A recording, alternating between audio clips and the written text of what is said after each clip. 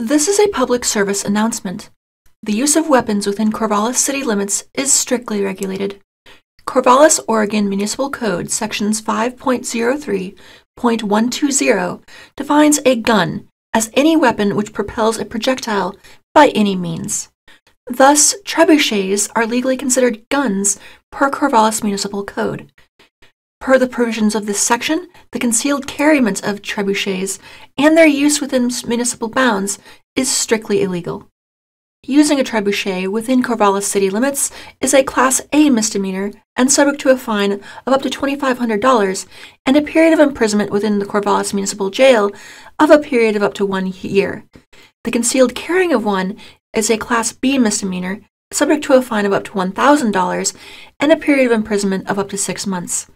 Trebuchets concealed carried or released within city limits shall be surrendered to the Corvallis Chief of Police.